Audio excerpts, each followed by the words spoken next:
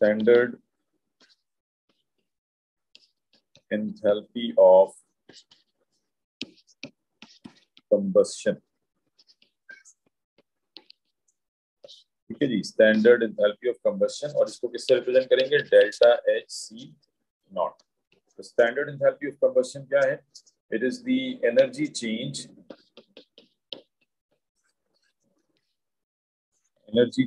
which occurs when 1 mole of a substance burns in excess oxygen. Energy change which occurs when 1 mole of a substance burns in excess oxygen to give products of complete combustion. Okay, what is standard enthalpy of combustion? Energy change which occurs when 1 mole of a substance burns in excess oxygen. ठीक है, आप simple किस चीज को burn कर रहे हैं? 1 mole of a substance burns in excess oxygen. Oxygen जो है ये एक्सेस सप्लाई में होगी to give products of complete combustion. तो जब भी combustion होगी, स्टैंडर्ड एंथैल्पी ऑफ combustion ये हमेशा complete combustion होगी. ठीक है, तो अब सपोज अगर मुझे इसकी इक्वेशंस लिखनी है, मुझसे कहा जाएगा कि right the combustion equation for methane. तो methane CH4 reacting with oxygen give CO2 plus H2O. अब यहाँ पे आप इसको बैलेंस करेंगे with respect to 1 mole of methane. ठीक है, क्वेश्चन क्या है कि when 1 mole of a substance burn, तो मीथेन जो है यहाँ पे हमेशा कितना होना चाहिए? 1 मोल. तो इसको 1 मोल के अकॉर्डिंगली बैलेंस करेंगे. तो कार्बन 1 है, हाइड्रोजन 4, तो यहाँ 2 लग जाएगा, और ऑक्सीजन 4 हो गया, तो प्रोडक्ट रिएक्टेंट साइड पे 2 आ जाएगा. So this would be the delta H combustion of methane. हाँ जी, आइए बात समझ. जी सर. अच्छा, अब मैं आपको 2-3 कंपाउंड दे रहा हूँ, आपने इनकी कंबस्शन इक्वेशंस लिखनी है और ये मुझे सेंड करेंगे आप. ठीक है, तो right the combustion equation for carbon disulphide, right the combustion equation for C2H2 ethyne, and right the combustion equation for hydrogen. ठीक है, ये 3 कंबस्शन इक्वेशंस आपने लिखनी है. सो combustion of CS2 carbon disulphide. ठीक है, ये क्या हो जाएगा? CS2 reacting with oxygen gives carbon dioxide plus sulphur dioxide, और इसको हम बैलेंस करेंगे with respect to 1 mole of carbon disulphide. तो 1 मोल ऑफ कार्बन यहाँ भी 1 ही रहेगा, और सल्फर 2 मोल्स, तो यहाँ पे 2 लग जाएगा. ऑक्सीजन 4, 5, 6, 3. हाँ जी, ठीक है, ये सही लिखी थी.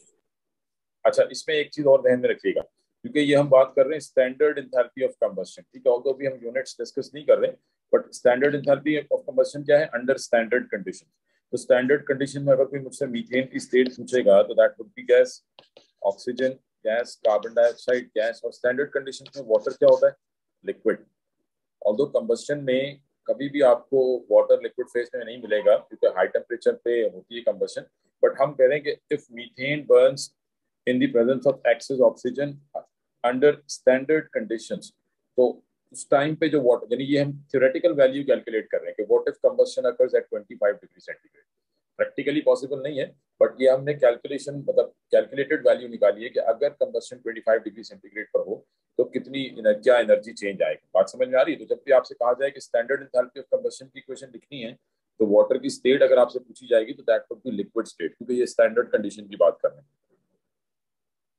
ये क्लियर है बेटा पॉइंट? जी सर.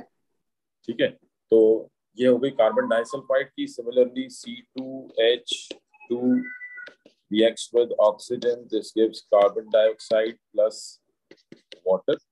ठीक है, और इसको बैलेंस करें तो 2 moles of carbon, hydrogen 2, oxygen 4, 5, तो ये हो जाएगा 5/2.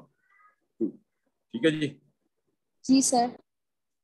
और लास्ट में हाइड्रोजन, तो हाइड्रोजन की कंबस्शन क्या होगी? H2 plus O2 gives H2O, और इसको हाफ कर देंगे. So this is standard enthalpy of combustion of CS2. This is standard enthalpy of combustion of C2H2, this is standard enthalpy of combustion of hydrogen. हाँ जी, यहाँ तक बात सबको clear है बेटा?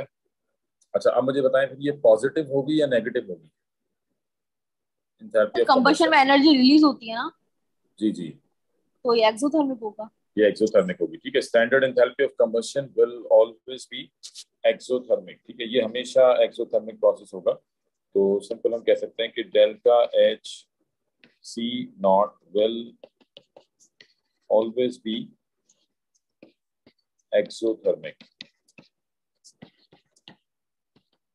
ठीक है, ये एक्सोथर्मिक प्रोसेस होगा तो delta H C not will always be negative, और जो भी एनर्जी होगी वो किस मिलेंगे, हम किलो जूल्स पर मोल मिलेंगे। ठीक है, तो heat of combustion will always be negative, ये आपको ध्यान में रखना है।